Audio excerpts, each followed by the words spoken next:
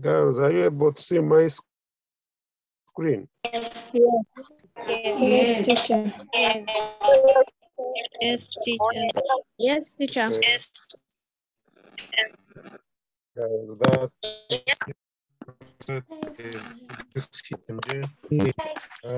last time we completed the diffusion and we started on osmosis and another process that involves the transporting of materials.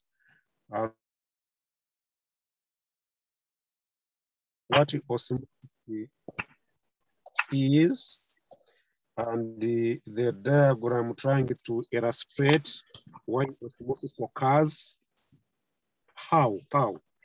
And it is water that moves from region of dilute solution to region of concentrated solution across impermeable membrane. So we are able to demonstrate this increased volume in these beakers.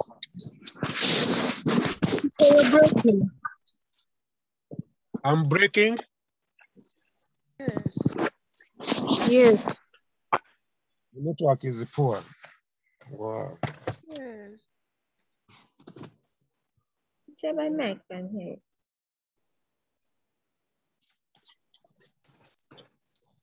I'm also hearing some echo.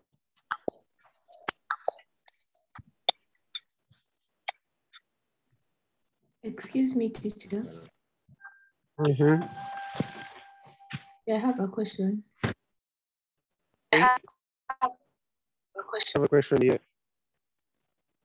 Teacher, so in osmosis, it's only the water that moves, the molecule don't move, the solids. Yes, that's true. It is only the water that moves in any other solvent. It is the water that moves within the solutions from one point to another. It is only water that moves. And it moves from a less concentrated solution, less solute concentrated solution to a more concentrated solution. But there should be a membrane.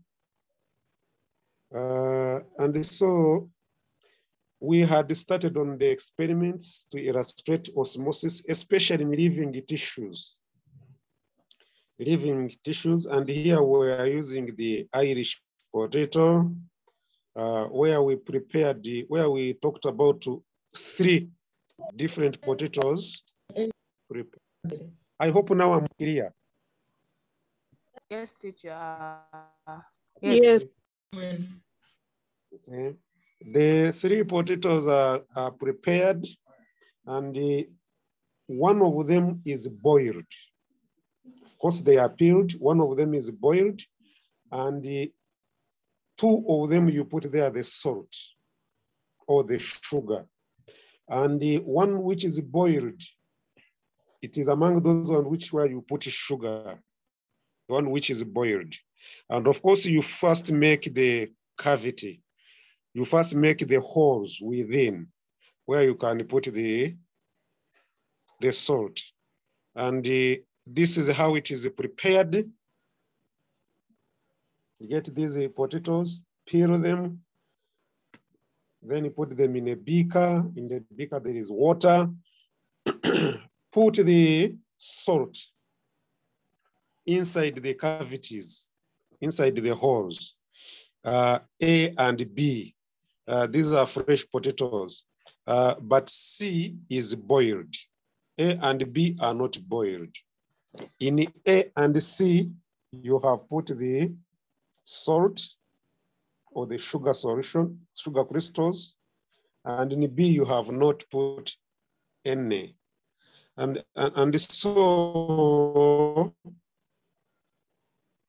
so the questions now is, why do we put there sugar?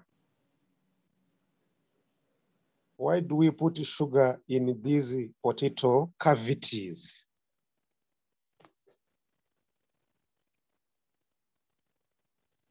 Anyone who would like to answer?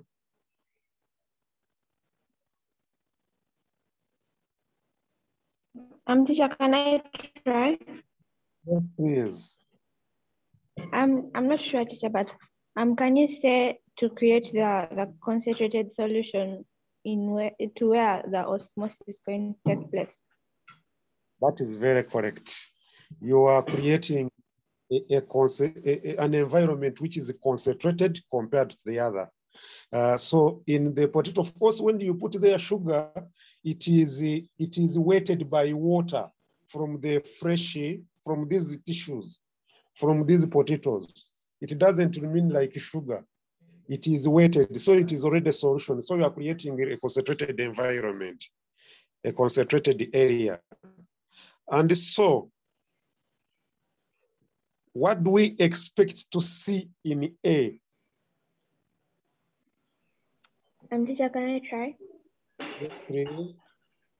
The water solution passes through the fresh potato and goes to the place where the sugar and creates a sugar solution. Okay, that is very correct. Water moves from the beaker through the potato into the cavity where there is sugar. What will we observe in B? So can I continue? Yes, yes. I think that there will be no water that enters due to the fact that there is no concentrated solution where osmosis is going to take place. That's very good. No water will be observed in the cavity, in the hole within the potato, because there is no sugar. So no osmosis takes place. And so these are the observations that you have mentioned. In water enters and fills up the cavity. In B, water did not enter because there is no sugar. In C, the level is the same. What do we say? Why is it that the level is the same in C? Teacher, can I try? Yes, please. Teacher, I'm also not sure at this point, but could you say that the membrane is a bit too permeable or something? Due to the fact that it's boiled. Not sure. Meaning that, yes, that would be a point, meaning that what now? Meaning that the sugar, okay, it enters in the sugar solution, and so does the sugar enter the water solution, the water. Therefore creating a same level. A uniform movement. Yes, that is very correct. Because it is boiled, the potato is boiled, membranes are destroyed, their permeability, you know, they're supposed to be selectively permeable. So their selectively permeability is affected. So what happens is water enters, dissolves the sugar. After dissolving the sugar also passes through the potato back into the beaker. So there will be movement in either direction until it is uniformly distributed, until the solution is uniformly distributed. So that's why it is on the same level. So we are going to read through the procedure and the observation that will be made for us to understand this experiment. Who is going to read for us? Teacher, can I read? Mary. Is it the same person who has been answering? Yes. No. It's Yes. person. Any other person who would like to read through for us? Teacher, me. Okay, yes, read through. Experiment to demonstrate osmosis in an artificial, in a living tissue. Materials: stroke apparatus, fresh Irish potatoes, knife, petri dishes, sugar or salt, and water. Procedure: 3 fresh Irish potatoes are peeled and their ends sliced fat. The interiors are scooped out to form a cup with walls of uniform thickness. The potato cups are labeled A, B, and C, respectively. In A, some crystals of sugar are placed in the cup, while the other potato B is left empty as a control. The third potato cup C is boiled to kill or destroy the tissues, and also some sugar crystals are put in it. All the potato cups are placed in water in petri dishes. The experiment is left to run for 2 so that you are able to cells which are living cells. These potatoes, that's why when you plant them, they are able to germinate. So they have living cells, they are living tissues. At the end of the experiment, someone else, can you read for us after 2 to 6 hours? What will we be able to see? Someone else read through for us. Can I? The liquid in the cup potato A had risen to form a sugar solution, and in the petri dish, the level of water had fallen. In potato B, the cup was still empty, and the water level in the petri dishes remained the same. In the boiled potato cup, the solution in the cup rises to the same level with the water in the petri dish. Yes, so this is the setup. This is what you have been reading. In A, water enters and the water rises with it. And water in the beaker decreases because it has entered. The water in B, there was no change. In C, it entered, but it is uniformly distributed. Can someone else read for us the conclusion and explanation? Teacher, may I read? What takes place in living tissues and does not take place in boiled tissues? Someone reading is the microphone. Osmosis takes place in living tissues and does not take place in boiled tissues because boiling the tissues destroys the membrane, the membrane semi-permeability, and then it becomes freely permeable. Explanation. Living tissues have cell membrane or cell walls acting as semi-permeable membrane and allow water to move through by osmosis, while boiling a living tissue makes it freely permeable. Okay, thank you very much. So that is the conclusion, that therefore osmosis takes place in the living tissues, and the boiling, you have seen, it destroys the membranes because the permeability is affected and they become fully permeable. And that is very dangerous. If it was in a living organism and everything is very permeable, it means that even the waste products will go back into our body system. So the membranes are made in such a way that they are permeable. They allow some materials to go through and prevent breaking others from going through. And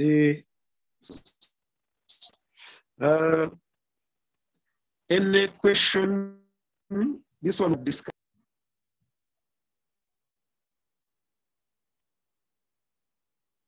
Yes, teacher.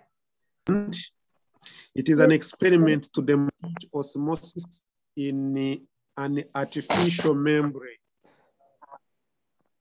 The artificial membrane usually used the whisking tubing, which is the same as the cellophane. Its other name is the cellophane, the whisking tubing. So what you do, get a whisking tubing. This is like a polythene. We said it is like a polythene, which is these white ones, tie it at the bottom with a thread, and then you put there this sugar solution or salt solution. Then you fix there a capillary tube. Put there a capillary tube. a glass tube. Now this glass tube, when we talk of a capillary tube, it means that it has a scale. It can easily be read. Or even if it has no scale, you are able to mark on it. So insert it within the whisking tubing as shown. Insert it within the whisking tubing and again tie it on the top. Tie it on the top with a thread. Of course, you clamp to support the whole apparatus and put it in distilled water. You remember whisking tubing had been discussed during diffusion, and here we are using it in osmosis. And so, what do you think will happen? And when you do that, water will rise up to some level within the capillary tube, within the glass tube, so that you make a mark there. Using a marker, you put a marker where the solution has started. Now that is the first level, the starting point. You should put it in such a way that the sugar solution is slightly above the whisking tube, above the whisking tubing, and it appears within the capillary tube. And you mark that level as the starting point. Then you insert the whole of it into a beaker containing distilled water.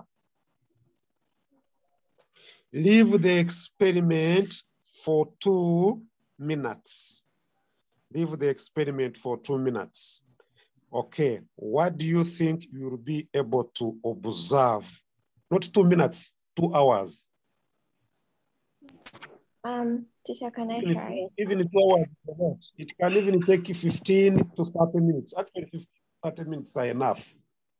15 to 30 minutes are enough. Okay, what do you think will be observed after the time given? Teacher, I think the water solution, the distilled water, will pass through the semi-permeable membrane.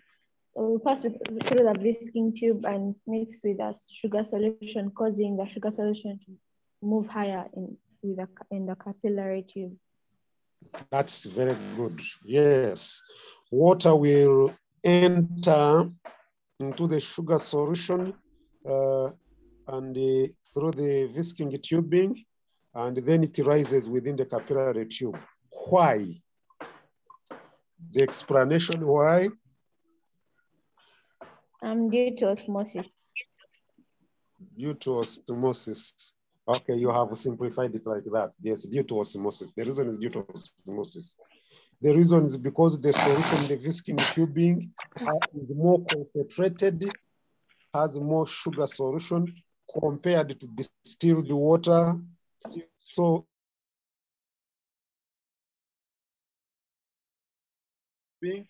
okay, besides it, they put a color in the whisking tubing so that you can clearly see the movement. You know, there are some people who are color blind. They cannot easily see the colorless solution. So besides that one, there's another one which is colored red in the solution. But of course, there is a sugar solution and they are put in distilled water. But within the sugar solution, they are put there a dye, so that when there is movement, it can easily be seen properly. And so that is the experiment show. That osmosis takes place in non-living material. I can hear some echo. Is it properly? You're breaking. Yeah. Sometimes the network, I think, goes on and off. Excuse me, teacher. Yes, please. The sugar solution in the whisking tubing is more concentrated than the distilled water. So when the distilled water gets into the whisking tubing, does it only rise up to the capillary tube, or does some of it also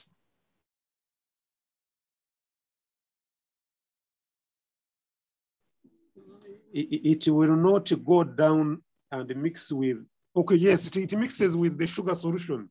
First of all, it enters the sugar solution itself. It enters the whisking tubing, the whole of it, from the bottom, on the sides, on either way. But once it enters that whisking tubing, then it rises through the capillary tube, rises up within the question. Teacher, so it's the one that causes the rising into the capillary tube. Yes, please. Thank you. Teacher, I have a question. Yes, please. Yes, please. You know how the distilled water enters the sugar solution and causes it to rise. I wanted to ask, does that mean when it stops rising that the solution is equally dilute or concentrated? Oh, you are asking that the question is that when will osmosis stop? That's the question you are asking. Because now, as the water enters, the concentration keeps on reducing. The concentration gradient keeps on reducing. So the intake at some point becomes low. You can only observe it after some days. And therefore, you are not going to wait for this experiment for if it is next time or even an hour. We shall be able to see some slight change within 20 to 30 minutes. When we have seen that change, then we are able to know that osmosis is taking place. Otherwise, when you leave it, definitely it will continue rising, but this time slowly, because the difference in the concentration now is very, very small. The solution, the whisking tubing is becoming dilute every time water enters. So the change will be minimal. But yes, it continues taking place when you leave it. At the end of the day or 2 days, even this capillary tube can be fully filled up and even start pouring off. But if the capillary tube is very large, then it means to reach a point where when the concentrations are equal, when the concentration of the sugar and the distilled water, but they can never be equal because sugar is not coming out. They can never be equal. The rise, it reaches a point and becomes minimal, but if assume the capillary tube is very large, then it means that the movement will reach a point and stop. And when it stops, it means that the solution is completely very dilute. That probably its amount of sugar is equivalent to that one in the distilled water. But in distilled water, we don't have sugar. So the only thing that we can observe within 30 minutes is just a slight change. But water will keep on entering. We have not done it for 2 hours. Excuse me, teacher. Teacher, does the water have to be distilled? It have to be distilled. Yes, because if the water is not distilled, you cannot be sure whether it is salty water. For example, we have studied about hard water in chemistry. Some of these waters have got those salts, and those salts will affect the concentration. So better when you use distilled water, but if you use the laboratory water, make sure that the sugar you put in the whisking tubing is a bit high, that the concentration is you are sure that the concentration is much more than the salts which are in the water, which is distilled. Otherwise, if you have distilled water, you are very sure you'll get a perfect experiment. Excuse me, teacher. Yes. Why does it have to be distilled water? It is what I've been saying, that it is not distilled, it has some salts. Waters have salts. These salts are eroded from the rocks. They are even They are even dissolved out from the soil as water moves into the streams and lakes. They dissolve those mineral nutrients in the soil. So usually these waters have salts. And so their concentration may affect the experiment. But if you don't have distilled water, if you use laboratory water or even water at home, then you make sure that the sugar solution is highly concentrated. Instead of putting like 1 spoon of sugar, then you will be required to put there 2 spoons of sugar. Is it okay? Yes. Okay. Yes, thank you, teacher. That takes place in non-living material. We once again need some people to read through for us this experiment. Materials. Someone take for us. Cellophane stroke whisking tubing around about 10 to 15 centimeters length. Boiling up in the procedure, or which is where you put the setup. Another one to read for us, the observation and the interpretation.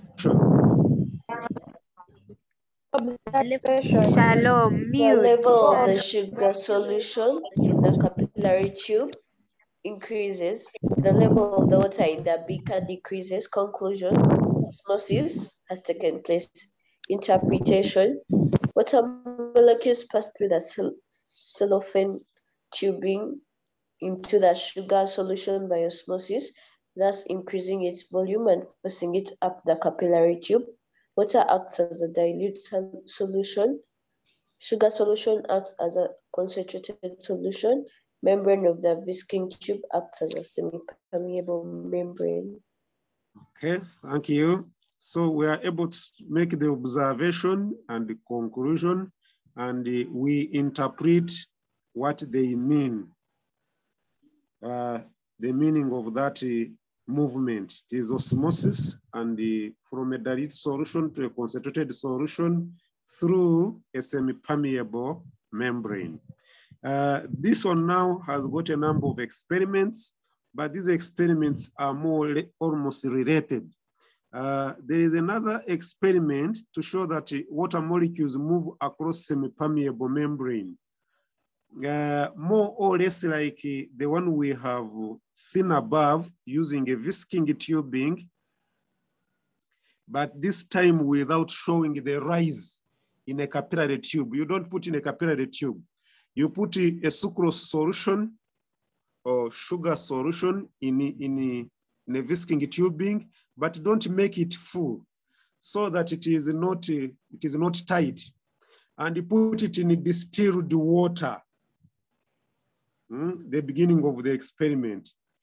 Make a whisking tubing. Of course, you use a thread, tie it at the bottom, open on the top, pour there sugar solution, which is a bit little, not so much. Let's say half of the whisking tubing. Then you tie it and hang it on the beaker. On the top of the beaker, you can put the glass rod so that you can hang using a thread into the solution. That is the beginning of the experiment. At the end of the experiment, you can see the whisking tubing enlarging. It is bulging, meaning that water is entering. This experiment is more or less like the one we have discussed above, only that in this one there is no glass tube. There is no capillary tube. Otherwise, it is the same to show that it is water that enters. So meaning that osmosis is taking place from a dilute solution to a concentrated solution. One who has not read yet, can we get someone to read for us through this? An experiment to show that water molecules move across a semi-permeable membrane. Apparatus or materials: beaker, whisking tubing about 10 to 15 centimeters cube, distilled water, sucrose solution, glass rod, and thread. Procedure. Tie one end of the whisking tubing using a thread to make a very tight knot. Make a sugar sucrose solution and pour about 5 centimeters cube of it into the tubing. Then tie the open end of the tubing with a thread, but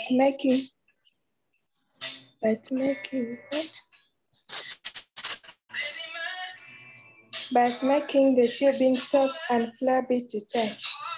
Hang the whisking tubing on a glass rod using a thread and dip it into a beaker filled with distilled water.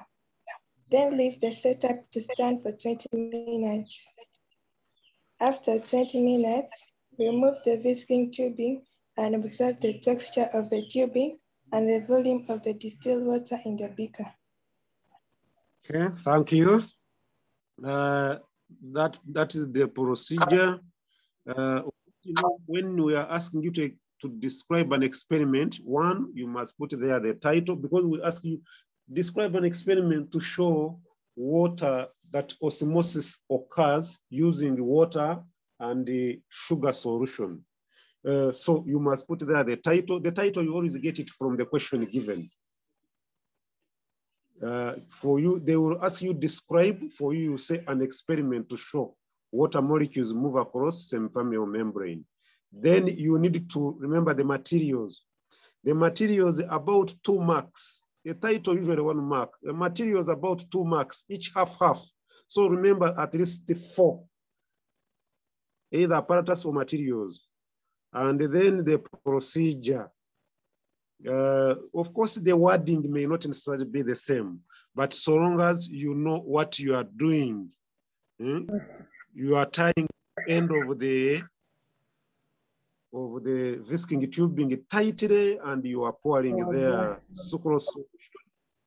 Then you are tying it on the top and hanging it in the water within a beaker using a thread. You know, when you are mentioning those, you are giving the procedure that you are going through. We need someone to read for us.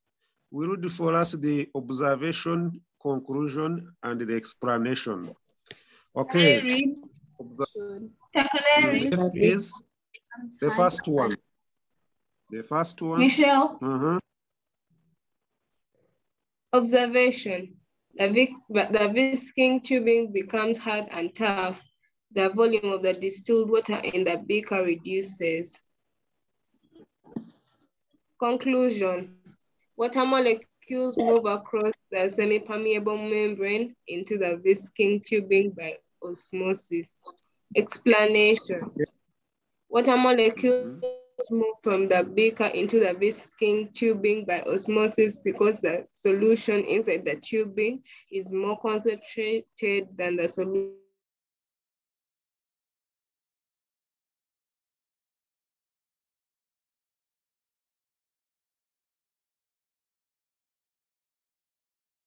also causes the volume of water in the beaker to reduce.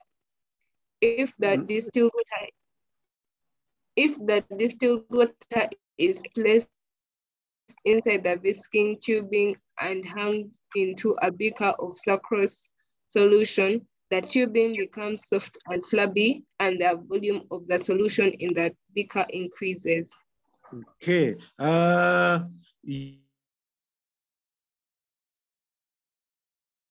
The solution in the beaker, the last statement there, has high water potential. High water potential is just a solution which has got a lot of water molecules. A solution which has got a lot of water molecules, we say has high water potential. A solution which has low sugar water molecules, a concentrated solution, for example, we shall say it has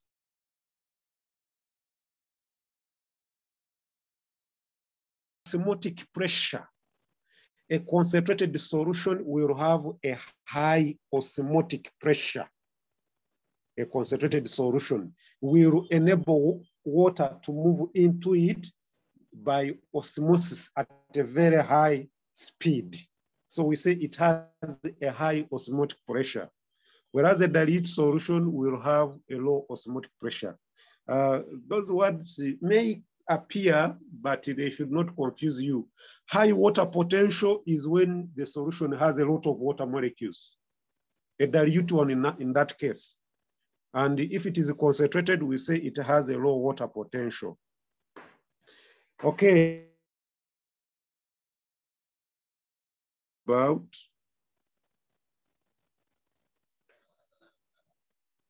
Otherwise, we are continuing with the discussion. This one was the alternative, this one which is faint. They are saying that if you put it, it is the reverse of what is already discussed. If you put distilled water in the whisking tubing and fully filled, and you put it in a beaker having a sugar solution, again, you hang it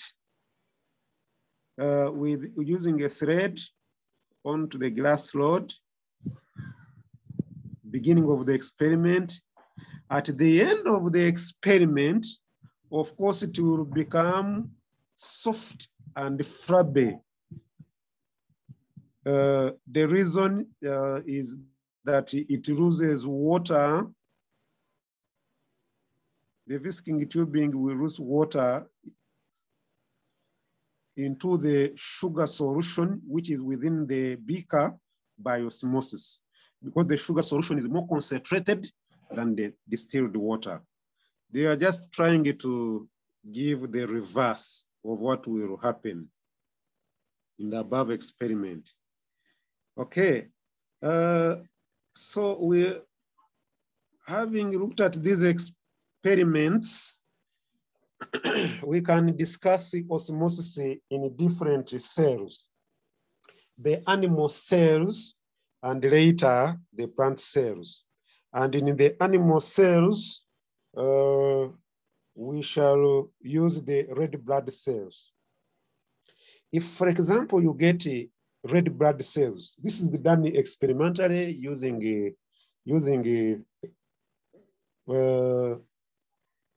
you just get blood and you put it in different solutions, glass slides, and they use a microscope to observe this. Just like they use a microscope to detect whether you have malaria parasites or not, or whether you have been infected by any disease.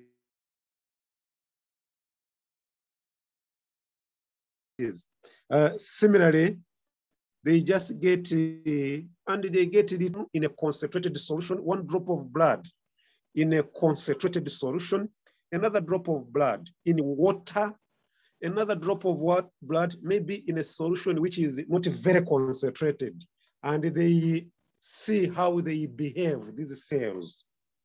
Remember, these are cells with a cell membrane.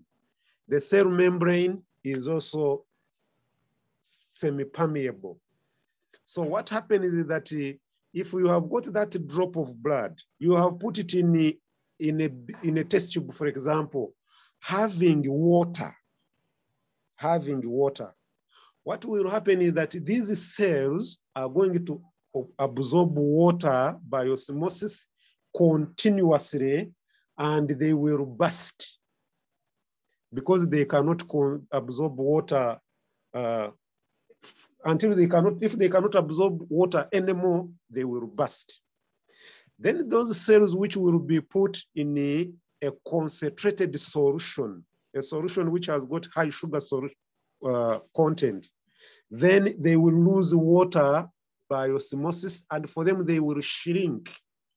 They will become very small.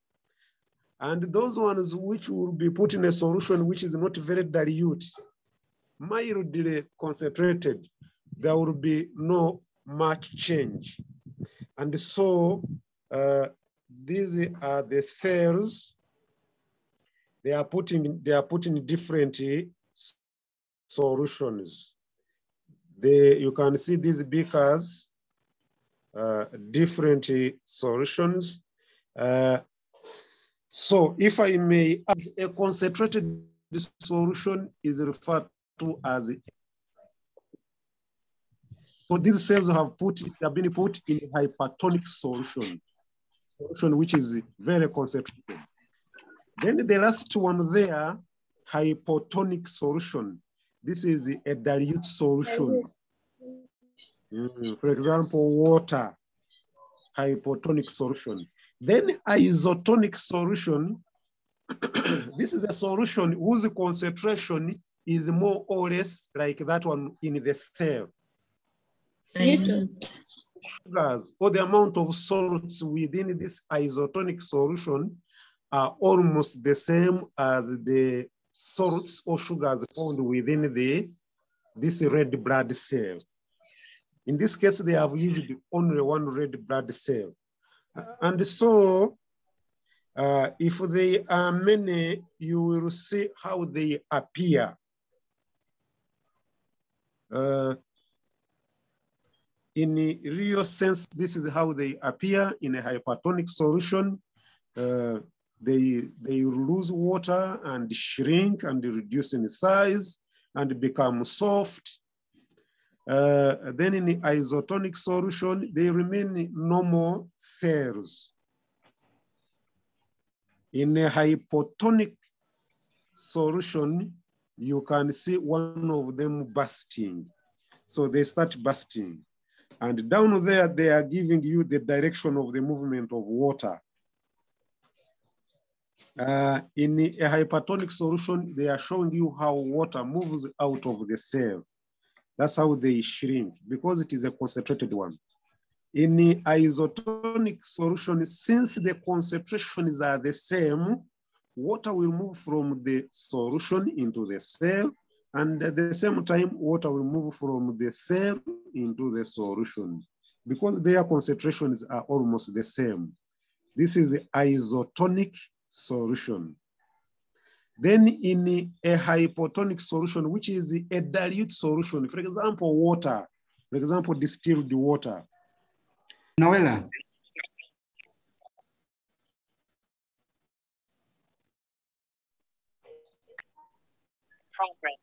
I wanted to ask about osmotic pressure.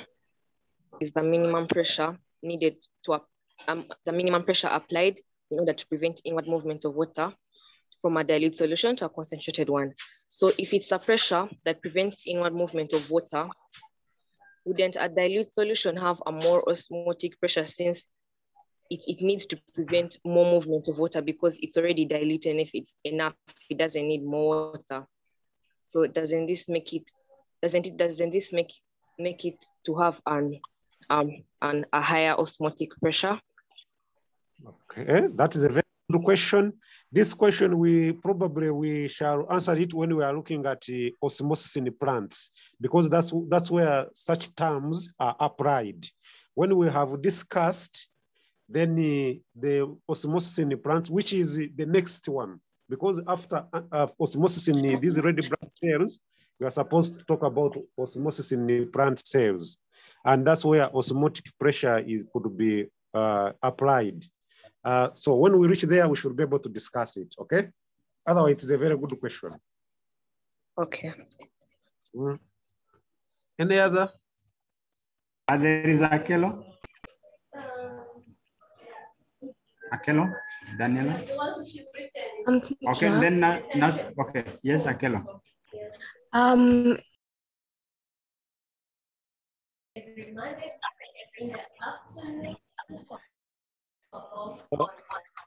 If there is no question, next time I think we shall begin from this point of osmosis in reading through. Otherwise, you have got the explanation of those terms, especially those three different solutions: the isotonic, which is the same, the hypertonic, which is concentrated, and the hypotonic, which is a dilute solution.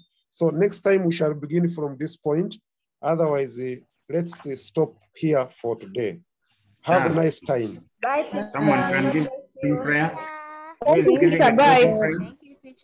Thanks for the lesson.